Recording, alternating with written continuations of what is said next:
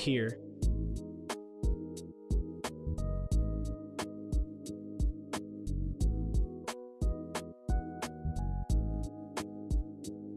here,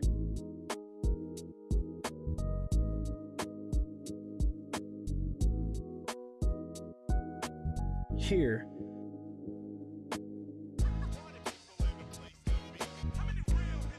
here,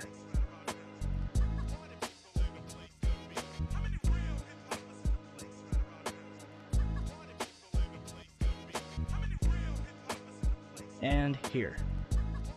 Now, NIST tells us that these are puffs of air being produced by the collapsing building pushing air down the hoistway like a piston. It's got to come out somewhere, right?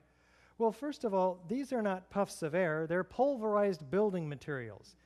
And they occur at 160 to 200 feet, some of them, per second.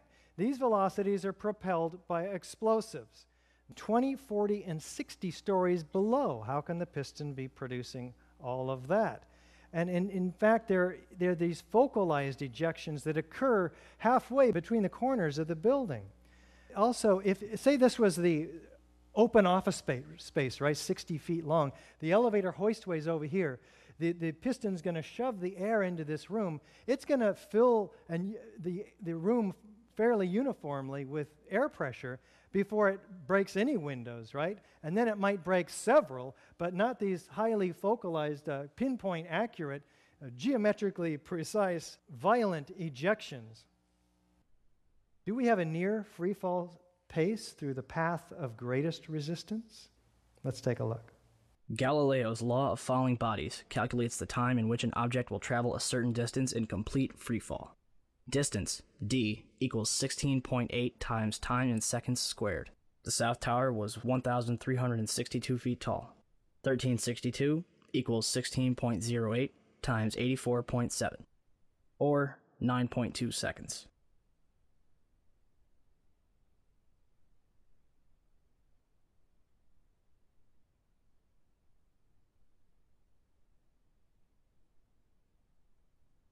The Twin Towers came down in nearly free fall speed.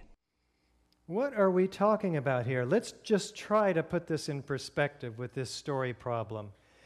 We have a 15-story building which we hold with this crane over 95 stories of nothing but air. No resistance, right? Just air resistance. Next to it, another 15-story building held over a 95-story building with, say, 80,000 tons of structural steel in it. Now we're going to pull the lever on these cranes and drop them both at once. I brought a 95-story building with me today. And we're going to just test this theory of NIST's. I've got two 15-story buildings. We've got 80,000 tons of structural steel in this one right here. And we got air resistance here. So let's try it, okay?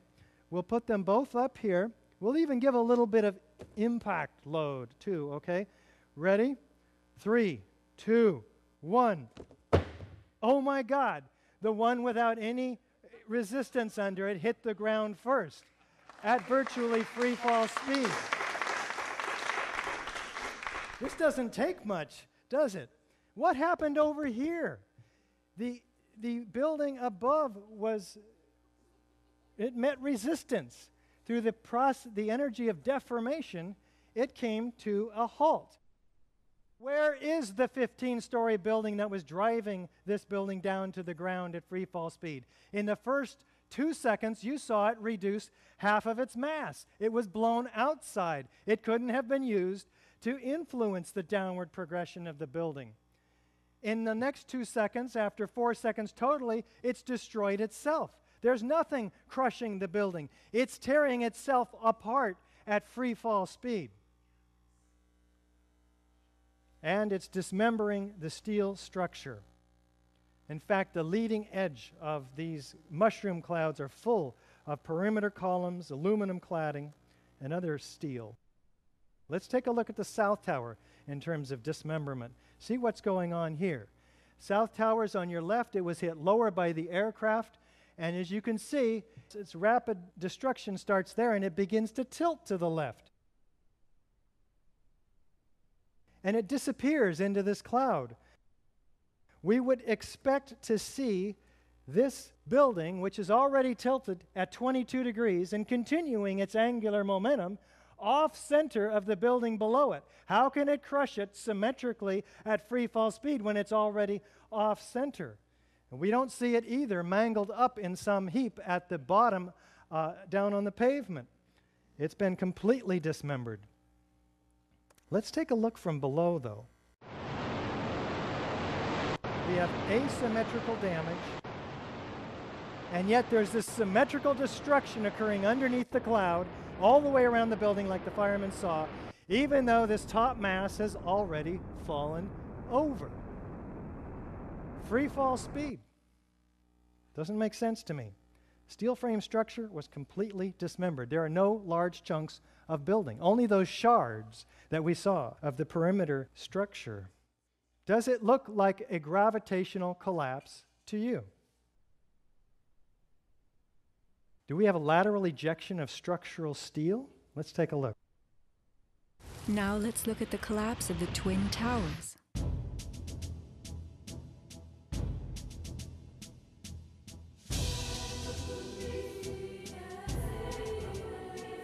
We are seeing explosions rather than implosions, a first in demolition history. A sequenced rumble becomes a roar as debris is thrown outward. The damage is not contained. Windows are blown from neighborhood buildings. What kind of energy enabled this? Would fire hurl metal and concrete sideways into the air? Here, a chunk of steel was flung 400 feet, wedging itself deep into 3 World Financial Center on Vesey Street. A FEMA photographer taking pictures of Ground Zero wondered why so many steel beams were jutting from neighborhood buildings. What shot pieces of the towers all the way across the street? In fact, the portions of the tower that had the greatest structural members, the sky lobbies and the mechanical floors, had the perimeter units thrown farther than the perimeter wall units from the upper floors, which theoretically should have, because they're higher, they should have gone farther, right? No, these perimeter units landed on the winter garden 600 feet away. What about those floors, those pancakes? This is a pancake collapse. We're looking for some pancakes down below. This is a 7-story lobby. There's about 2 or 3 stories of stuff in there. We'll take a look at that stuff, but what I'm looking for is 110 floors with this kind of metal decking underneath 4 and 5 inches thick of concrete. An acre in size, each of them. 110 acres of these. How many floors do we find down at the bottom? Not 50, not 10, not even 1. We don't even find metal decking down there, or concrete. There's hardly any macroscopic chunks of concrete. What happened to the metal decking? What happened to the concrete?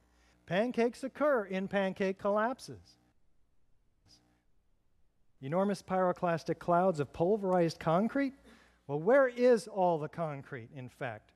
And you see, and there's no concrete. There's very little concrete. All you see is aluminum and steel. What happened to the concrete? The concrete was pulverized. And I was down here Tuesday, and it was like you were on a foreign planet. All of lower Manhattan, not just this site, from river to river, there was dust, powder, 2-3 inches thick. The concrete was just pulverized.